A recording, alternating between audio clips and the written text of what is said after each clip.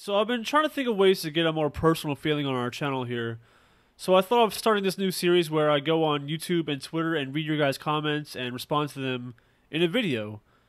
So let's just get started. Let's go head over to YouTube real quick and check out our newest comments. If you've been a subscriber for a while, you probably know by now I do my best to reply to as many comments as I can. All the tweets you guys send me and emails, our Twitch stream chat, I read it and talk to you guys throughout the whole stream, and I try to make a really interactive thing with our community. So let's go ahead and read our first new comment. All right, what do we got here? Please stop using face.